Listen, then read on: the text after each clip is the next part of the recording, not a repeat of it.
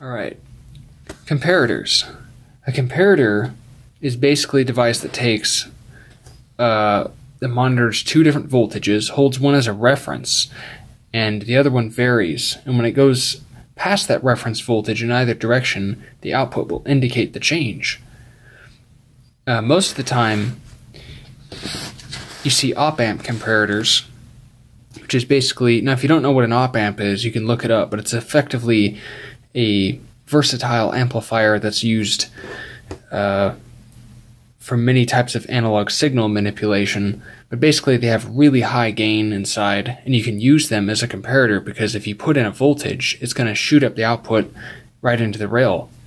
So if you set one as a reference voltage, as from like a voltage divider or some known value, and then you input perhaps a varying voltage, the output will swing when it crosses that reference.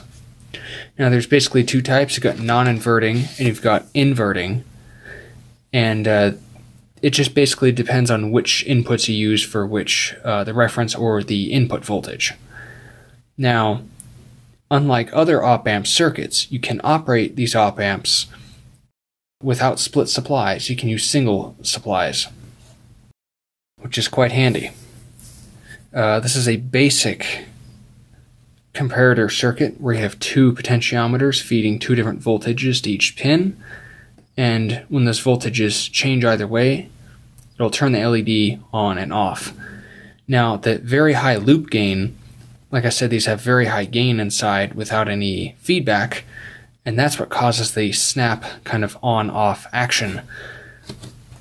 And I'm using a 741 in this circuit, but I mean, by today's standards, that's a pretty garbage op-amp, but it'll work just fine in this case for demonstration purposes.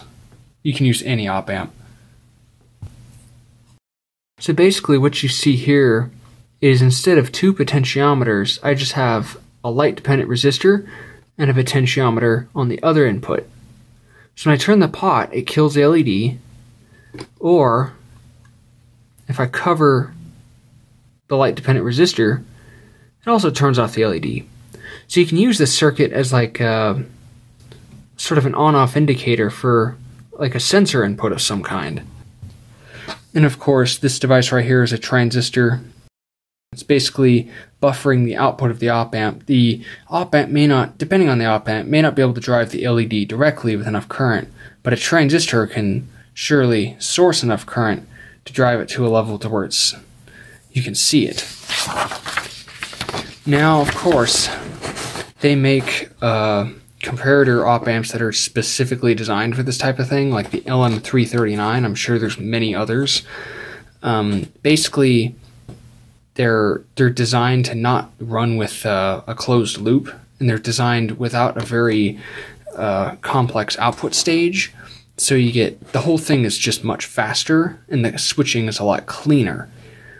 Like the LM339 requires a pull-up resistor, just probably a 10K resistor, or actually it depends on the current you're running, to go to VCC, just to even operate the thing. This is just a single transistor as the output.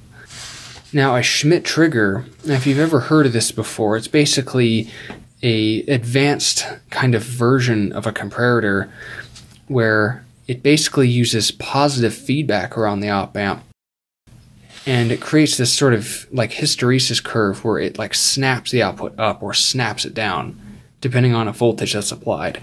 And depending on the ratio of these two resistors, you can control where it snaps up and down. And they have these they've like multiple Schmitt triggers in chips. Like there's like 14 or 16 pin dual inline package chips that hold a bunch of these, and they're used in like logic circuits because of their ability to clean up a signal.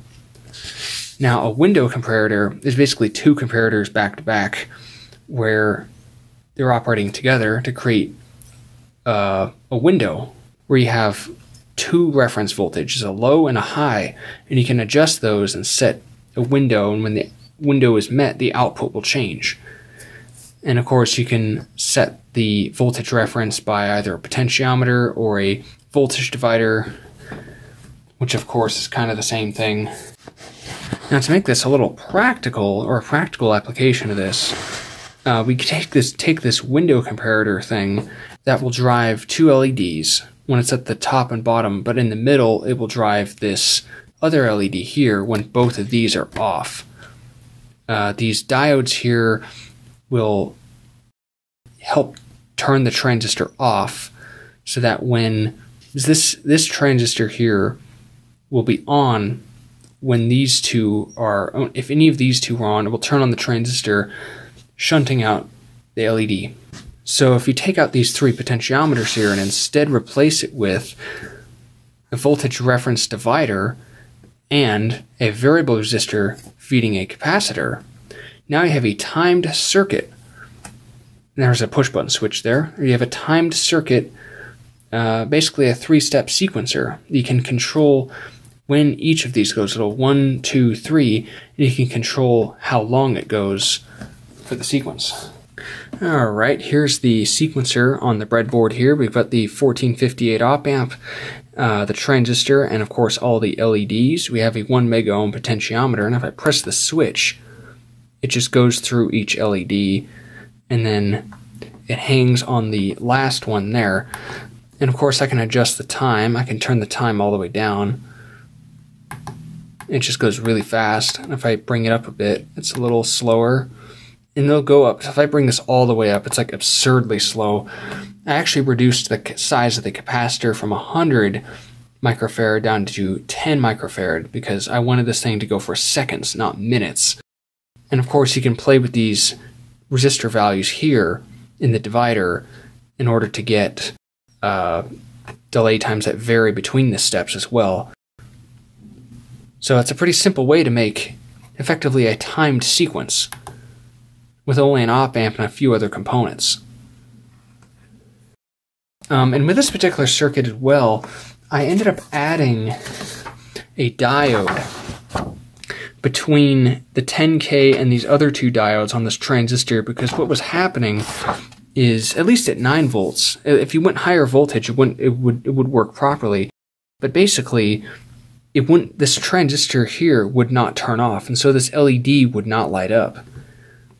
If I drop the voltage a little bit, I bet I can get this effect.